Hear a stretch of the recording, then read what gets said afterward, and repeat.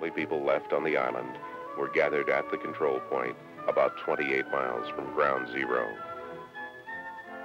As the hour approached, live radio broadcasts from AMCHITKA were made to press representatives and officials assembled in Anchorage and interested listeners around the world.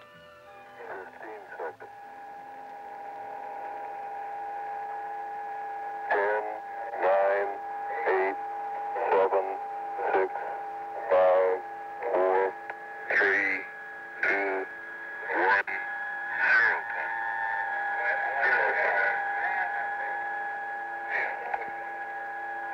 The television cameras shook. The building is still there. We're beginning to get some roll in the trailer here. It's a rather gentle roll, but continuing sometime. Scientists' predictions, based on results of the earlier studies, proved correct. Ground motion from the nuclear detonation caused some damage to a few cliffs and sea stacks that were used as perches and nesting places for some of the island's birds. But within 3 hours, bald eagles were observed perching on the sea stacks again.